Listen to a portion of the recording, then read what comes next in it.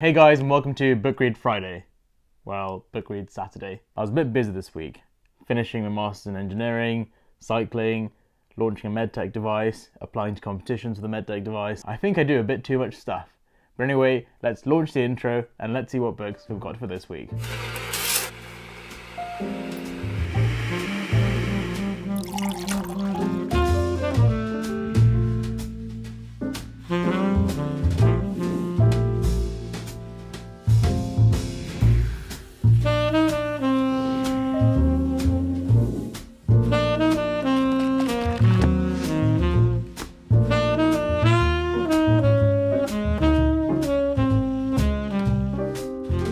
This week's books are going back to medicine. I do know that I promised a few of you that are studying economics and finance, hopefully, a few books as well as those who want to do physics and the hard sciences. So keep your eyes peeled for the next few weeks. But these books I think are fantastic for anybody interested in medicine, particularly about anatomy, microbiology, and we'll start off straight away with one of my most brilliantly loved books, The Human Body Close Up. This book is an absolute gem. It was recommended to me back when I was at school in 6th form, I think at GCSE, by my school biology teacher. My school biology teacher, she studied natural sciences at Queen's College, Cambridge, and she one day took her copy out of this book and just opened it up. And this book is truly, truly fascinating. It's got the most wonderful... Oh, that's a bit... yep.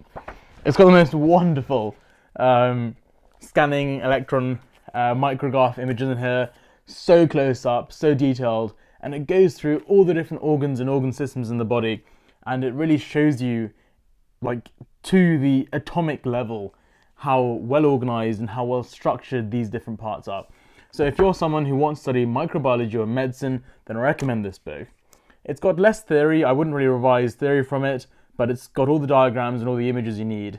And the best thing is, once you join medical school, once you start anatomy, once you start histology classes, you get reminded of the images you saw in here and the quality of the images that you saw in here. So a fantastic book. Now remember, this was a bit expensive, but then again, I've had this for 4 years and it's still a fantastic book that I'm, using and reading once in a while. So a very worthwhile investment. Go and check it out. The next book is all about cancer. Cancer is a disease which affects everybody nowadays, whether you've got a member of family or a friend that has gone through it and, hopefully has survived or unfortunately has passed away. It's a disease that, although we know a lot about, there is still loads we don't know.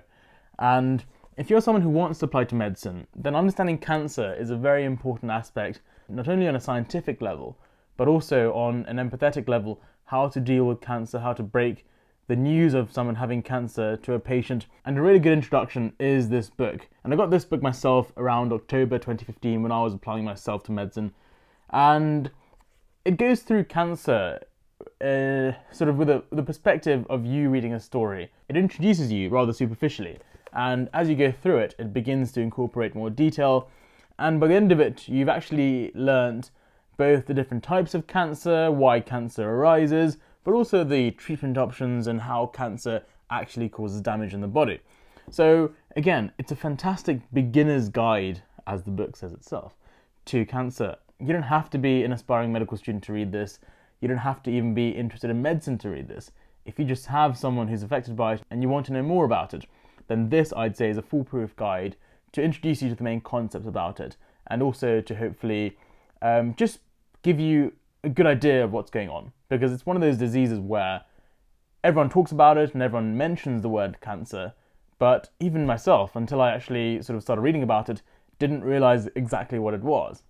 I think at one point when I was much younger, I thought cancer was an infectious disease, but it really isn't. I mean, it is actually. I think amongst Tasmanian devils, cancer, or a certain type of cancer, can be infectious. But amongst humans, it's not infectious. But anyway, right, we'll leave it at this. Get out and read it now. And the last book is more of a sort of history-based book for medicine. A really good book again, The History of Medicine, and it's one of those very short introduction books. This is because you don't need to know a lot about the history of medicine, and so a short introduction is all you need. For thousands of years, we've been crushing up herbs, spices, and different things we find in nature, and we've used it for remedial purposes. And this book sort of puts into context when that understanding we have of, medicine many, years ago, how that was turned into the modern medicine we know nowadays, and how it was formalized into the evidence-based medicine we see now, how drugs are, again, developed, how they are used. And this book shares a few similar concepts to the book I recommended a few weeks ago. That was The Rise and Fall of Modern Medicine by James Lefanu. But this book starts more about where medicine originated, and I guess gives you a few interesting facts about the ancient part of medicine. The part of medicine that, once you go to med school, you won't really hear about. Because nowadays, medicine is rightly about research and evidence and empirical data. So, this sort of book gives you context and maybe a bit more meaning as to what medicine was like in the ancient Greek and ancient Roman times. So, although this book won't necessarily help you do better in your A-level exams or even in your medical school exams, I think it'll give you a great deal of general knowledge. General knowledge is fantastically important to hold a good conversation, and who knows, you might find out some interesting facts that you can share with your friends and family later on after reading this. So, get out, it's rather cheap, I think what, $7.99, very good price. Get out, read it, and with a cup of tea, I think it makes a few days of reading. So, as always, 3 fantastic books, once again for this week. Do go out and get them. And what I love about Book Read Friday, or Book Read Saturday today, is that these are books that I, did a lot of research into when I purchased them many years ago, and I really enjoyed reading myself. And so what I really hope is that you also see the excitement that I have, and feel the excitement that I have about these books, mainly because they're so good. They are, books that I was recommended and that I read myself and I really enjoyed and gained a lot from. And although I don't remember everything from them nowadays, they are still really, really good books, particularly for those of you at the level of finishing GCSEs and, going to A-levels, doing A-levels, and applying to medical school. Remember, next week, economists, finance kids, you guys will be lucky. I'll share my recommendations for you then.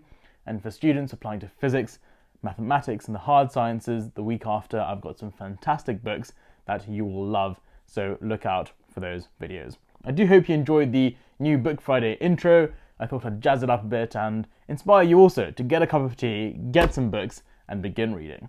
As always, thank you so much for watching, and I'll catch you guys soon in the next video. Bye-bye.